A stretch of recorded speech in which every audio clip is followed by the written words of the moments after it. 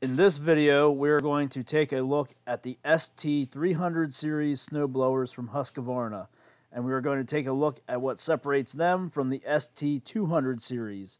The ST300 Series of snowblowers are a more commercial grade of snowblower. They're a little bit heavier duty built and have some better all-around features. So let's take a look at some of these features now. We'll start inside the auger housing, where you can see the auger ribbon itself is serrated, but it's also a heavier gauge metal than on the ST200 series of snowblowers. Another big difference here is the cast iron gearbox.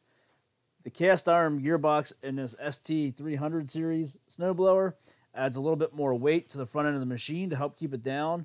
It comes with a longer warranty and will last a lot longer than the cast aluminum gearbox in the standard 200 series, ST200 series snowblower. And if you look behind the gearbox, you'll notice that the impeller has a different look to it. That's because this has a cast iron impeller in it.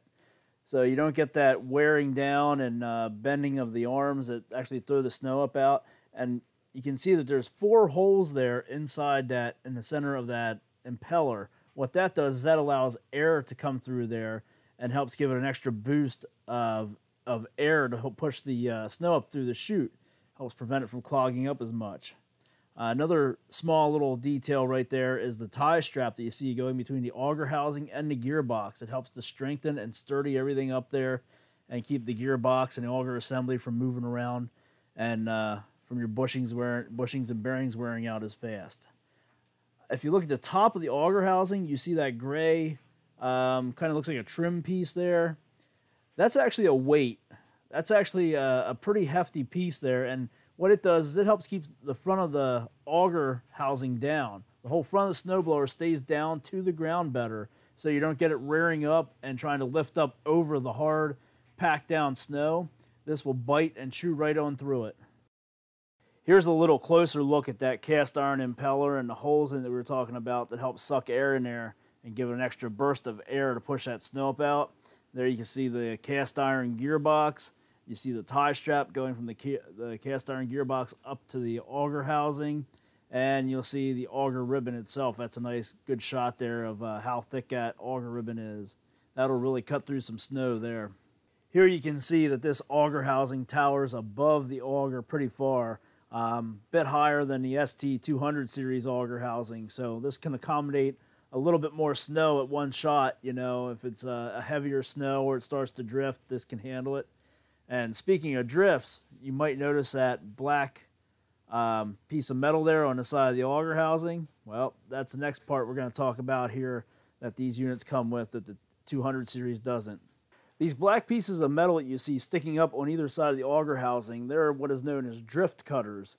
And what they do is if you have a snow drift and you're plowing through it and the drift is up higher than your auger housing, they help to clear the snow down and into your auger, and it gets chewed up and dispersed, but it leaves you with that nice smooth edge then along the side of your driveway or your walkway, wherever you're blowing the snow. You don't have that drift continuing to fall again. So they're just a nice little added feature. You get into the big heavy snow, they're nice to have. The ST300 series snowblowers come with taller tires on them than the ST200 series of snowblowers. This, of course, is to help you get through the deeper snow better. As you can see, the dashboard operator control area is pretty much the same layout. The only difference being that you have to push down on the knob for the chute rotation lever to be able to move. And the drive, the forward and reverse, is hydrostatic. So there isn't different speeds to select, just forward or reverse. The further you push it forward, the faster it goes. The further you pull it backwards, the faster it goes in reverse. This picture shows a little bit better meaning of what we're talking about here. There's not different increments of speed that you select to go forward or reverse. It's just infinite adjustment, so you can go as fast or as slow as you would like within that range. Meaning if you're in a real deep snow, you can go a little bit slower to give the snowblower more time to chew up the snow and get it spit out, or you can just simply push the lever further forward and the machine will go faster. This works great in transport mode, or if it's just a real light snow or you're going up a hill, you want to give it a little bit extra speed. Same way with reverse. Just the further you pull that lever back, the faster it's going to go in reverse. And just like the ST200 series of snowblowers, the ST300 series of snowblowers also have the same steering assist feature. It works a little bit differently, but as far as the operator controls, the same trigger style controllers underneath the handles on either side. The ST300 series of snowblowers have a black plastic pan that covers the drive system on these snowblowers. Inside there is a complete hydrostatic transmission. This is the hydrostatic transmission. As you can see, it's pretty similar to one that you would find in a lawn tractor, just that the pulley is mounted on the front of it rather than on the top. Basically, inside, everything works the same way as a hydrostatic lawnmower transmission. Pretty self-explanatory there.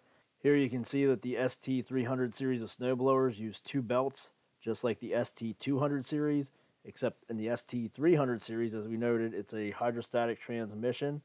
The hydrostatic transmission takes the place of the friction disc and wheel assembly that you would find in the ST200 series snowblowers and most conventional snowblowers. The low maintenance costs and reliability of the hydrostatic drive units are what make them great for commercial use or for residential users who have a lot of snow and have to use their snowblower frequently.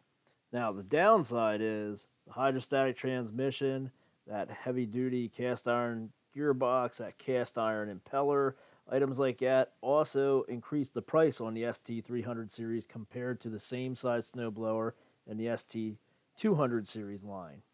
So this has been a look at the ST300 series of snowblowers. As you can see, there are a lot of similarities to the ST200 line of snowblowers, but with the ST300 series, the price is a little bit higher because you get a lot more options that make the machine a lot more reliable, a lot more dependable for years to come, and just help it do a better overall job with less effort. These are more of a commercial end machine, like we said. That's who usually buys this type of machine, but they're also great for homeowners, like we said, who want a snowblower that's going to last for a long time to come, or who have to use snowblowers quite a bit. You know, if you live in a state like, Michigan, Minnesota, somewhere like that where you get a good bit of snowfall, or Canada, this would be a good machine to get.